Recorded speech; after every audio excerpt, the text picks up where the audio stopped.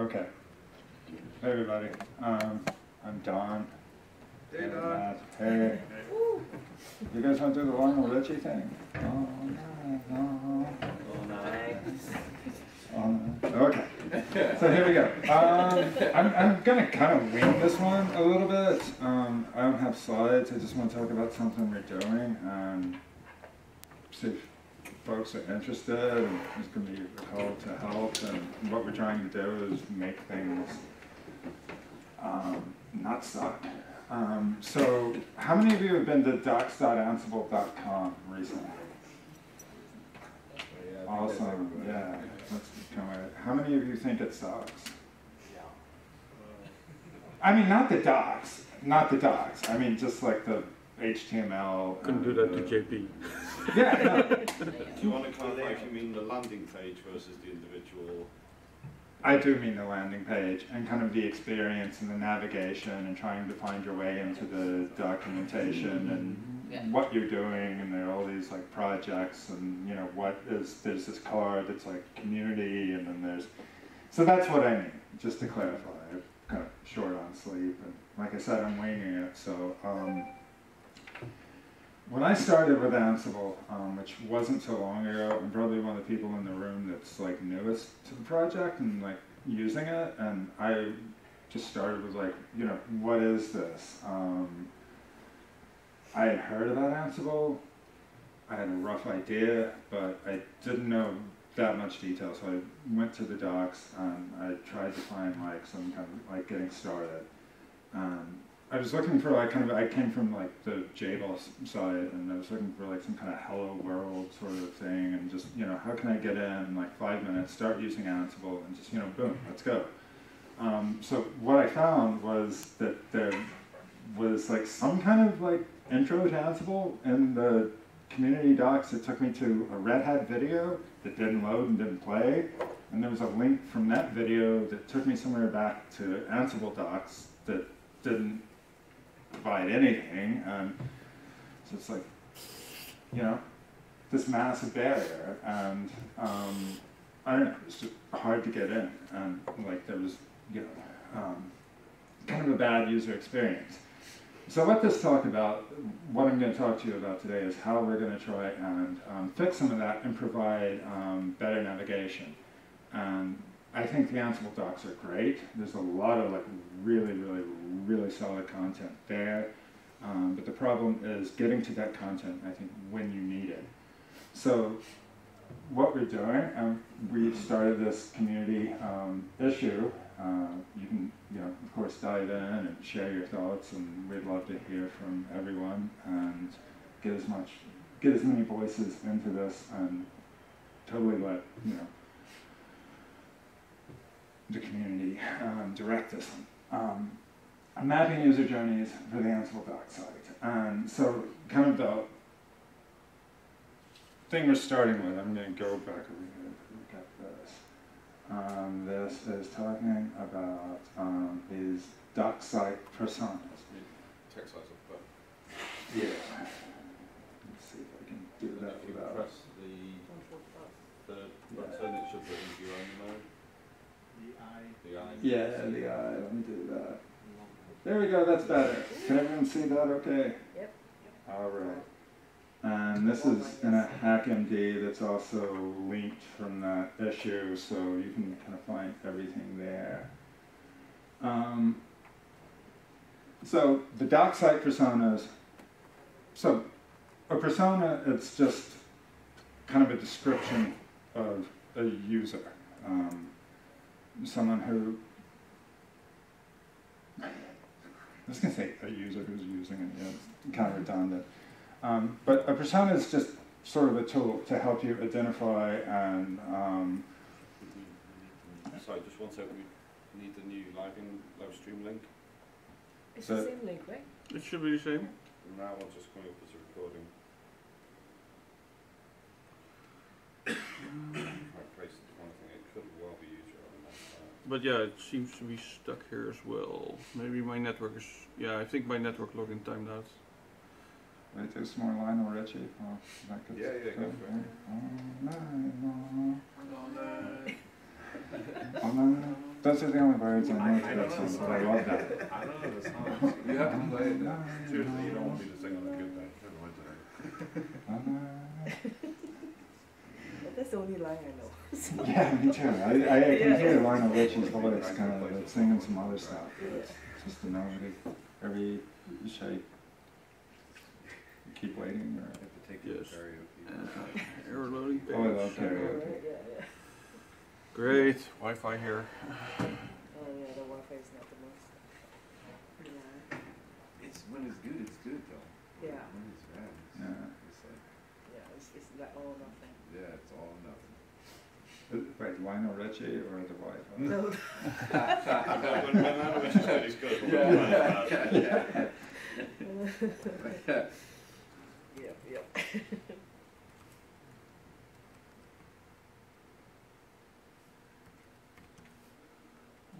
Night Shift was another great tune. That was about Marvin Gaye, but I think. None of the rest. Accept, continue.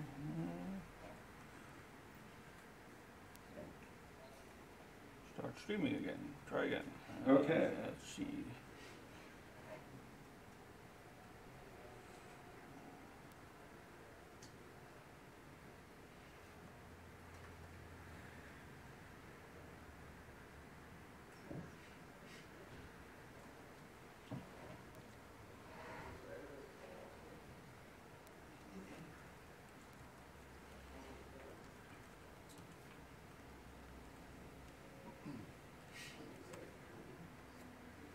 Probably continue because I think the recording is on anyway. Yeah, but So Okay. Well, no, let's wait for the stream because they've not seen anything. they have not seen it the should They, be they, up. But they saw you doing the intro again, Oh, okay. Well, this was the yeah. which was the best bit, right? Yes, exactly. But I didn't do as nice as Don did with dancing and everything. No, no. Oh, yeah. Right, so I'm doing the summary. So we're saying that docsite needs work, especially around distributability. Landing page, navigation.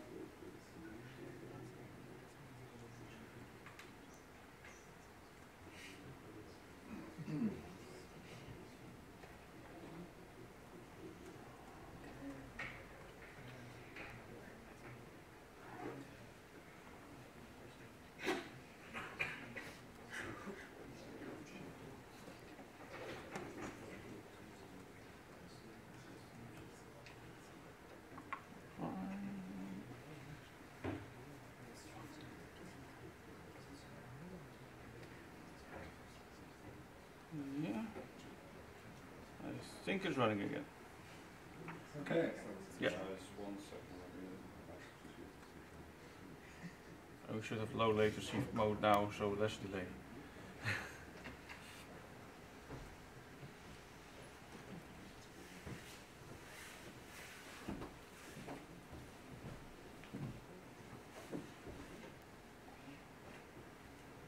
I think so. Yeah. Okay. Yeah. Are you back? It doesn't seem. Is the link different? I'll It's the same paste the thing. link to Carol. Should be the same. but you- it's- All the It ends Link with from- 7U, so I don't know if it's the same as it was previously, but No.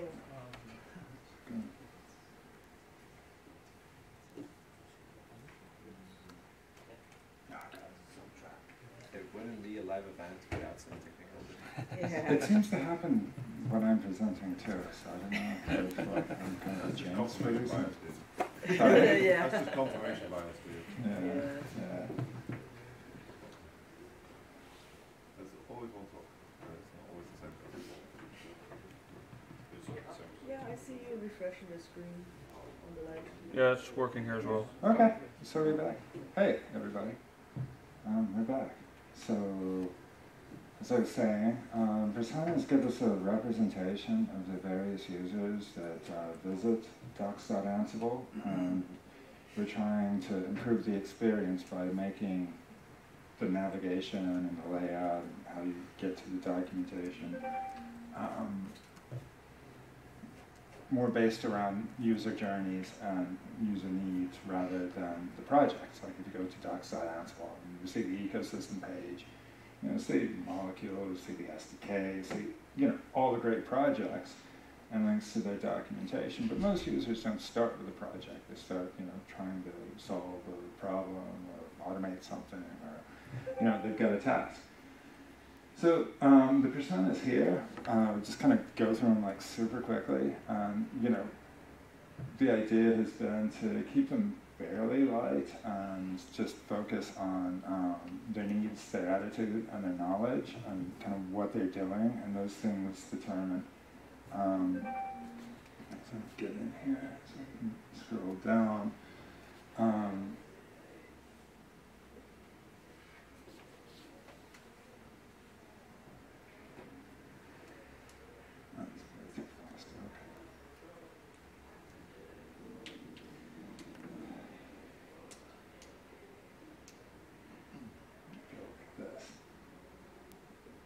Okay, so we've got a novice user, total newbie, you know, that one's kind of wide open. I think there's less of a user journey with that one. It's kind of like, you know, what is Ansible, and someone who's becoming aware and evaluating Ansible, and then, you know, where they go from there.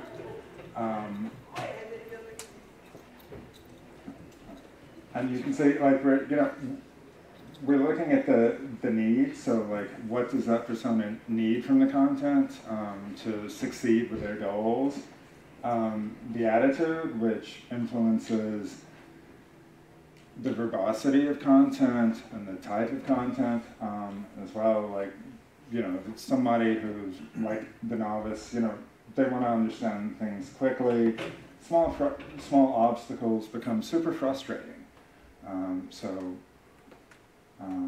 And the knowledge, this one, it's kind of undetermined because, you know, it could be somebody who's like systems architect, or it could be someone who's kind of a hobbyist. But you know, the knowledge can help you determine the level of expertise and kind of more the type of content. So we've identified the novice, the user, is someone who's writing content and can extend out into operations and various different paths. The developer, someone who's like writing plugins, modules in Python or some other programming language. Operations, which I did mention, is kind of a subset of users, but I think it's a distinct set of needs that operations personas would have. You know, somebody deploying AWX, or, you know, those Galaxy. Okay. And we have a community maintainer and community member evangelist.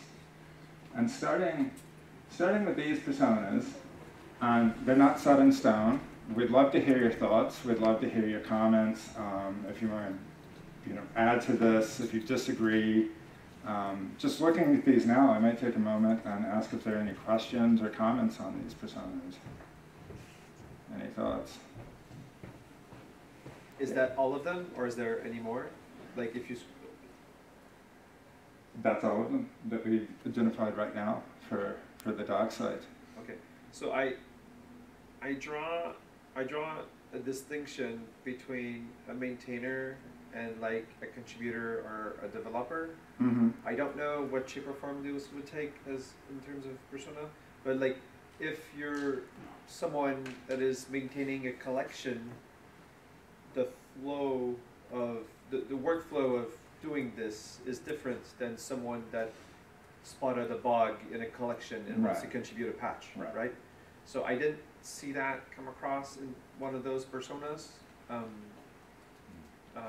unless you would, it could be community member perhaps, but so that's my thoughts. Yeah, no, totally. And there's one of the things that I realized kind of like while we're doing this is, I don't have the right answers for this. I feel like this is how we can get to improving the docsite and improving that navigation and helping lower the barrier to entry and users connect to the docs. But I definitely need feedback like that.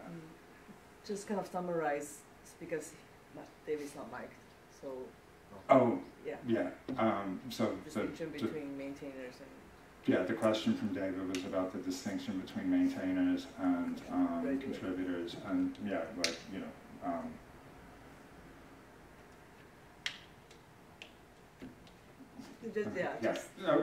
but those are the ones. For those on the stream. Yeah, thanks. What do you need from us? What are the next steps? We need feedback. We need, it would be great to hear what people think about the personas. If you see things that aren't clear, if you think there are more distinctions, and also the next thing that we are doing, and this is something that I'm sharing, that it's just, I've been scribbling this out. This isn't something that we're doing anything with, but this is kind of how I see this progressing to kind of a next step. You see there's lots of stuff missing, and I think that reflects some of the lack of my knowledge, frankly, and not being able to see that. And what I would love to do is talk to everyone who can contribute to this and help me map out those user journeys a little bit more. And that's what we see here. If I can zoom in on this,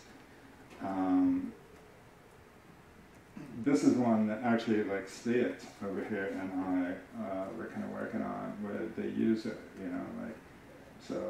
User writes playbooks. They might ask, how do I make things reusable? How do I make my automation consistent? Or how do I share my automation? So working with this mind map, and actually, does anybody know a good mind mapping tool that's online and open source? And I've been using this one. Someone on the team suggested it, but there's a limit to the people that can share and interact with that. So it'd be great to have a better option that we could get input from everybody. But this is what we're doing. We've got our personas. We're starting to map out those user journeys. And then the next step, which I hope people will like and be a bit more fun, I've created this repo. And you might love it, you might hate it.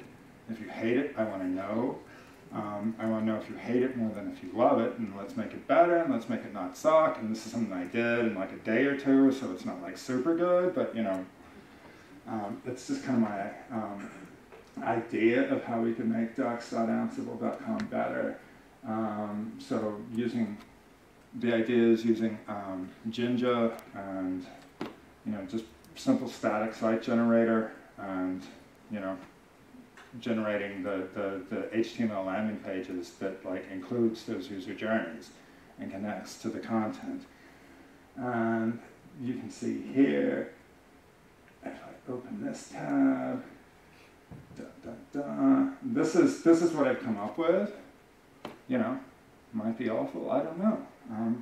Let me know, but there's kind of a nice copy to clipboard thing. If you want to go over here and follow that link, it takes you to that page that tells you a little bit more about Ansible. If you want to getting started, you can click here. It goes to the getting started content that we put in there recently. And so each of those users has a kind of each of those personas has a specific section with kind of the top links, and helps you navigate through to connect to the content that you need. And this repo, I just called it the Jinja docsite. It's there. It's in the Ansible org. Please fork it. Send us your improvements. Yeah. I love your mind map of the user journeys. that's just positive feedback I have. Right before you brought it up, I was thinking, okay, we've got these personas. How do we track how someone, or how do we encourage someone to move from a novice to a user and a user to a developer? And I think your user journeys are great. Thanks, good. I mean, it's good to get positive. To your point, it's also interesting to, I'm going to try and project a little bit for the audio. It's also interesting to think about how someone can be in one path in one part of the project or a different path in a different part of the project, right? Mm. So it all kind of makes a horrible mess of everything, all the time. But we've got to do it, right? It's Yeah, I think once we see that, and just for the folks at home watching on the lighted screen, Henderson thinks it's awesome. So. Like, subscribe. Don't forget to smash that subscribe button. Yeah.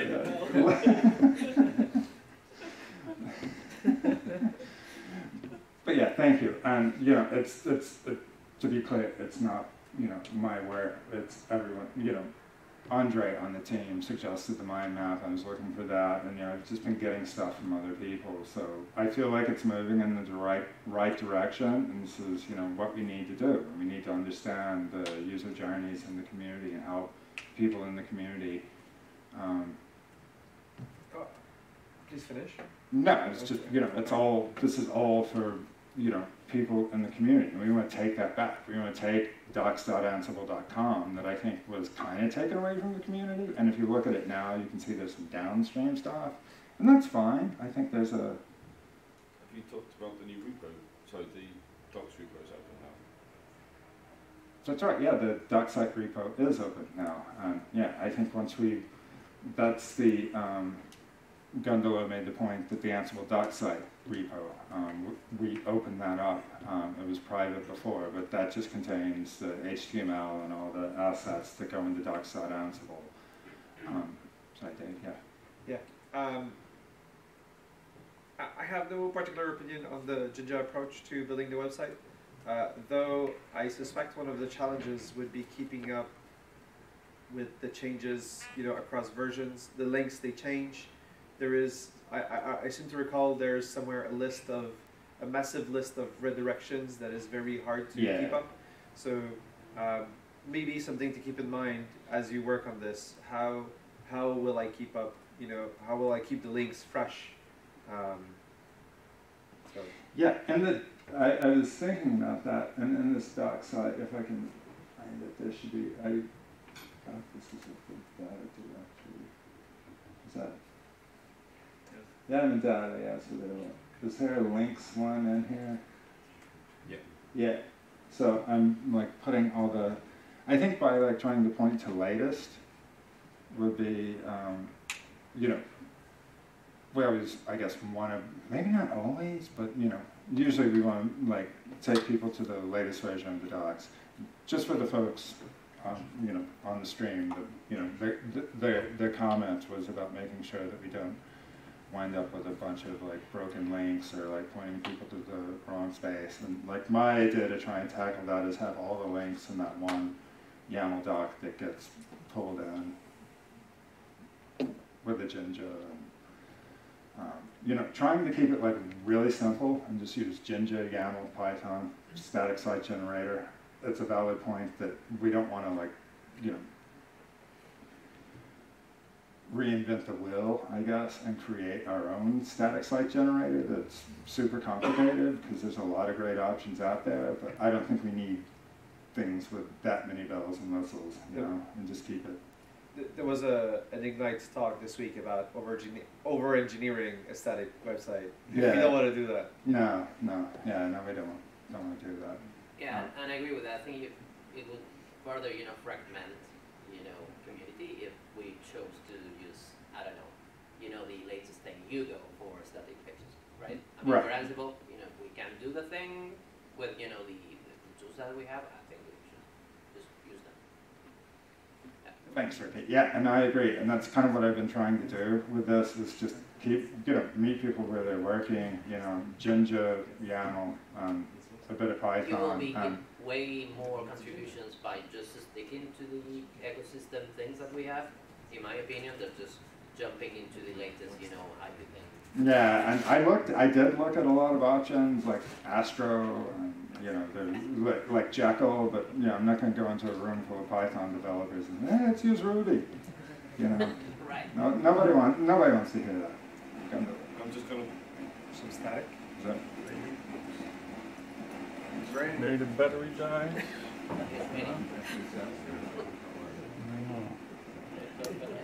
No idea what's going on there.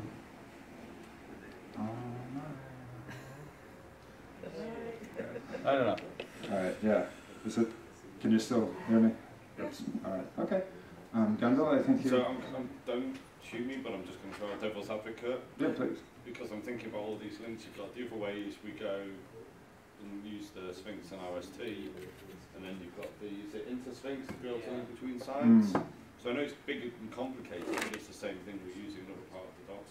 I don't know if it makes sense. I've only thought of it just now, but just going to. I mean, Yeah. I could buy that, you know, Sphinx RST because it's kind of, you know, the Python Yeah. ecosystem for this kind of stuff.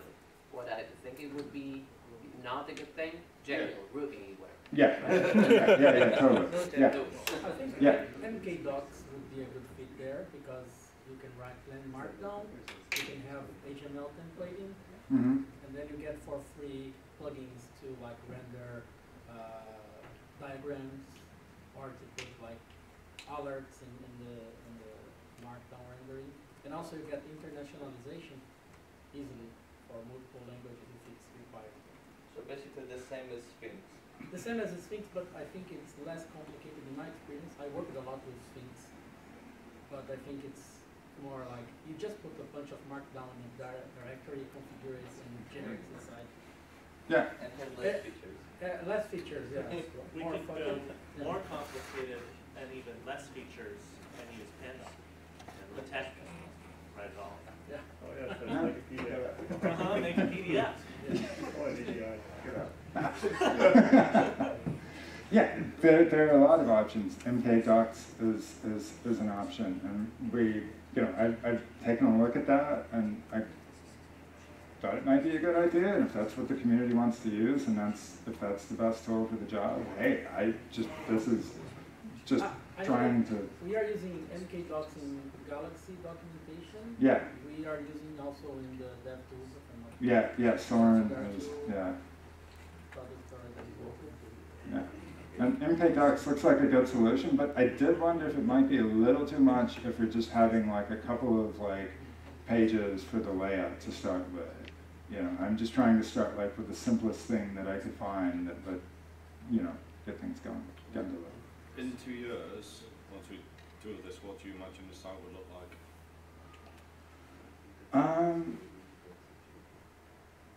Well, I imagine it would look something like this, that it's, you know, where we've got those personas, and each of the personas that we identify, and if we expand them out, you know, add new personas, and like, you know, as we discover and like identify more user journeys, you know, the site would expand to accommodate that, and, you know, the changes that are going on. So I would... Yeah, that makes me wonder if maybe starting on RST, even though it's a lot more work initially, might be the way, because it seems we're going to put more links in. Yeah. I mean, writing words is generally the harder bit, right? I'm not saying swapping web static frameworks is difficult, but you can probably swap from one to another in a week, so. Yeah. RST is quite flexible. RST is quite flexible, of course. But yeah, maybe we need to just think about the requirements, so like images, I think it's a really good one. I'd love to see flowchart images, diagrams on the top page, and if we could kind of care about internationalization. Okay. Just an idea. Yeah. Those are all valid ideas. You know, we want to hear those. We're just kind of starting out on this endeavor, and again, we want to do the right thing for the Ansible community and let you guys drive this. And I'm just trying to get stuff out there, express the idea, and, you know, provide a starting point for this. How am I doing on time? Right at time. Right at time. So please check out this community issue. You can find everything here. Community Topics, issue 175. Please take a look, add your thoughts, come see me if you have questions. I look forward to hopefully more feedback and building something for the community with you guys. Thank you very much.